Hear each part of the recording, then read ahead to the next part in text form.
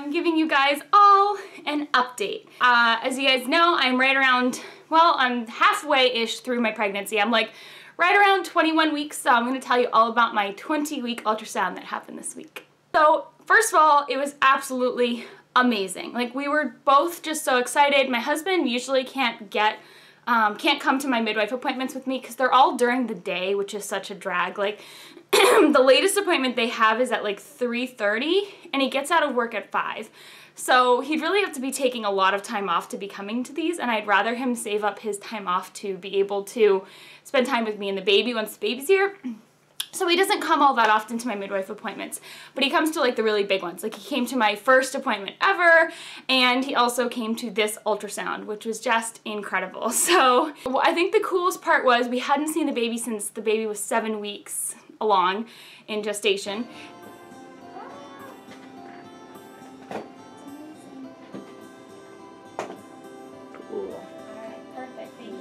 And this time around, obviously, the baby isn't just like this little like peanut. Like, it is a baby inside of my belly. Like, it was just so crazy. And we considered taking video footage of it, but my husband actually had a really good point, and I'm really glad we didn't. And it's because I know way too much, because I am a nurse and like I've seen a lot of ultrasounds. And he's like, you would totally be coming home and not even realizing it, but like parsing it for information about the gender. And I was like, oh, you're so right. Like, I don't want to do that. And he's like, and you also don't want like family members to be doing that either. So we did get pictures printed. They were so sweet, and they like had a couple really cute snapshots of like the face and stuff that they were able to print for us. But yeah, we didn't take any video footage of it. And I'm glad, because I totally would have done that, and I would have been so sad if other people were like parsing our video for information about the gender. I'm like, so we're still in the dark. I personally still 100% think that it's a boy. If I haven't already said that, I've thought this whole time that it was a boy. I am like 1000% convinced. Like, I mean, I have thoughts about it being a girl, and it like warms my heart, and I would love to have a baby girl, but I'm also obviously super excited if it's a boy, and I'm just like, that's what I think. And so it's been funny because this whole pregnancy, a lot of people have been on Team Girl. Like, a lot of family and friends have thought it was a girl the whole time. And now, not because they've seen our ultrasound pictures, but now some of them are like flipping over to Team Boy. So we'll have to see what the official verdict is. Sorry, I have one curl. Oh, there we go. So we'll have to see what the official verdict is about, you know, if it is a boy or a girl, and we'll have to find out when I deliver this baby. So we went in. Unfortunately, this day they were running really behind in their ultrasound appointments, so we were sitting around for a really long time, and then when we finally got in, things were taking a lot longer because I was right, y'all. This baby is super low. It is like super, super low in my pelvis.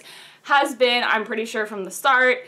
This baby was so low that they couldn't actually see the end of the spine. And they have to confirm that the baby does not have spina bifida or any other spine defects before you can be like officially allowed to give birth in the birth center. And so I thought that was really funny. So like they had me like go pee and like do all these things to kind of like get baby in a better position, because literally the end of the spine was like below my pubic bone, and they couldn't get the ultrasound one there. So that was the only kind of frustrating part. But the tech was really sweet. We got a really good tech, and she was like amazing at pointing things out to us that even I wouldn't have really like gotten. And she was really sweet about this, because I'm sure normal parents would have been like, you can't see the spine? Like, that's kind of a scary thought to have. But she was wonderful. She was like showing us, she was scanning back and forth, and she's like, you can kind of see it as I'm doing this ultrasound live, but I can't get a good picture of it. And the radiologist needs, or the OBGYN, whoever reads this, needs a picture of the whole spine. So she's like, so I'm sure your baby doesn't have spina bifida, like you don't need to worry, but we might have to have you back for another ultrasound if they don't like what they're seeing and they can't get a good picture of the spine. So kind of a frustrating thing, because we really are trying to limit our ultrasounds. So I was like, great, another like random ultrasound that we have to have that I really don't think is all that important right now, because we know everything is okay. So it was amazing. The second she put like the wand on me, you could instantly like see everything, and you could see the baby moving like the whole time. Like, this baby is super active. She even said, she's like, this is one of the most active babies I've ever seen. And so that was amazing. She also said, I have a posterior placenta, which is really cool. That means that like my placenta is literally in like the back basically, and the baby is in the front. So baby's like right up against my skin, and that's why I've been able to feel baby like super, super early. Like, I felt flutters way before people say that you should feel flutters. Like, I think I was around 12 weeks or so that I started feeling, I think it's early as like 10 weeks, I started feeling like weird feelings down there, and then by 12 weeks it felt a little bit like popcorn popping in my belly. And then from there on, it was like clearly baby kicking and moving and whatever. And that is super early for that to be happening. And it's because I have a posterior placenta, so baby's smushed right up against my skin, and so I can kind of feel everything that's happening there. So I thought that was really funny.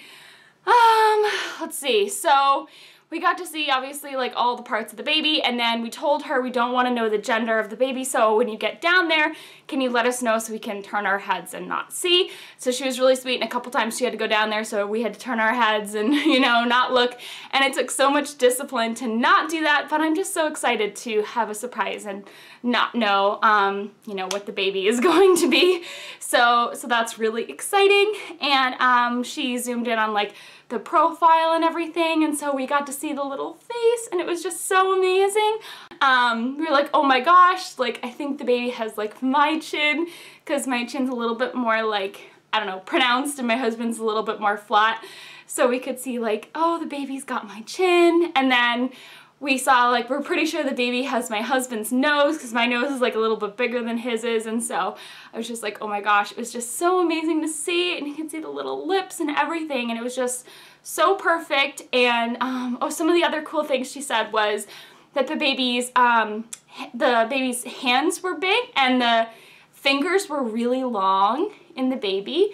And so I thought that was really funny, because I have big hands for someone my size and for a female. Like, I have really, really long fingers. Like, in nursing school, I'm sure some of you guys will appreciate this if you're in a profession where you have to wear gloves, but in nursing school I always had to wear like the large size gloves, and they were always out of them, or they didn't have them because they just assume, like, you know, some sexist thing that like most nurses are female, and of those females everyone has tiny hands, and it's like, no, I have long fingers, so I need long gloves. And it was also funny because in nursing school, when you're doing a sterile procedure, you have to wear these really tight-fitting sterile gloves, and they come in these like kits, and whenever you open up the kit, they're like a size 7 or something is the average, and I would always need to like bring in my own sterile gloves that were like bigger than everyone else's. So I thought that was so funny that the baby has my fingers and really long fingers, and so I thought that was really sweet. And the baby's already measuring big. I forget what she said was the actual size of the baby, but I remember her saying the baby's like a week and a half, like bigger than average babies their gestation or something, which is so amazing to me. I know people freak out about baby size, but I'm just amazed and in awe and wonderful. So wonderful that the baby's big and healthy and growing, and so like, how could you not be amazed by that? And so it was just so cool, and like the whole time baby was moving, and it was just so amazing to see like this little creature inside of me just like wiggling around and swimming and everything, and so just so incredibly amazing and wonderful. And yeah, we were just so excited to see the baby. So everything looked good. I did get the official report back. Everything looked beautiful, but they are gonna have to have us scheduled for yet another ultrasound just to see the bottom of the spine. So they're like, they reassured me it won't be a long ultrasound. This one was really, really long, because they had to look at every single part of the baby, which always, you know, makes me nervous because we are trying to avoid ultrasounds, but I was like, this is the one where I just have to let them do their thing, and that was that. But so I am scheduled for another ultrasound, which will be coming up, I think, in like a week and a half or something like that. I'll have to double check when that is. But so, and they're just gonna look at the bottom of the baby's spine. Hopefully baby will be in a better position by then, or will have grown enough where they can like see everything they need to see. But yeah, that's it for now, guys. Like I said, I'll insert a picture. I inserted one before, but I'll put any other pictures I have at the end of this video, and I'll also include a bump shot because I am definitely starting to get bigger and bigger. And that's it for now, guys. And